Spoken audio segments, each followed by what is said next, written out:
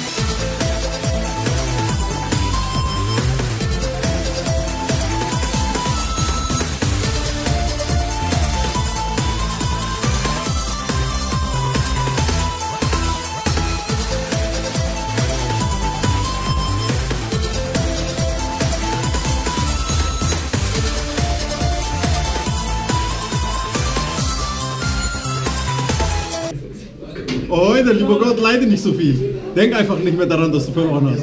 Vielleicht klappt es ja beim nächsten Mal.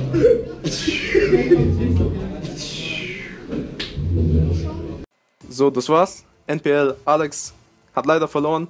Da hat sich die Unerfahrenheit gezeigt. GB Kollegah mit ein paar guten Floodgates konnte das Spiel für sich entscheiden. Interessante Sache, und zwar die Kaiserkolosseums, die ihm das Spiel gebracht haben, waren aus Versehen drin. Er hat sich vor der Liga noch überlegt, ob er sie reintun soll. Hat dann vergessen, die rauszutun und eine Deckliste abgeschickt, also mir gegeben, ohne die. Hat aber dann vergessen, eben die 3 rauszutun und ist damit dann gegen YugiohCardMarket.eu angetreten und spielt deswegen 43 Karten, weil er die nicht mehr rausnehmen durfte. Was aber ein Segen für ihn war, weil er dadurch gegen NPL Alex gewinnen konnte und somit auf den 2. Platz rutscht. NPL Alex auf den 5. Platz runtergerutscht, momentan letzter Platz. Hat aber 2-1 verloren, also ein Tiebreaker. Mal schauen, ob der eine Rolle spielen wird. Ansonsten sehen wir uns nächsten Freitag wieder zu einem neuen Match. Mal schauen, wer da spielen wird. Ansonsten könnt ihr unten in die Kommentare schreiben, wer euer Favorit ist, wer verlieren wird und natürlich wer leiden wird. Ja, servus Leute, ich hoffe, das Video hat euch gefallen. Wie immer, liken, kommentieren, abonnieren und checkt unsere Sponsoren ab. Unten sind die Links schön alle verteilt. Und checkt unsere Facebook-Seite ab und leidet es nicht.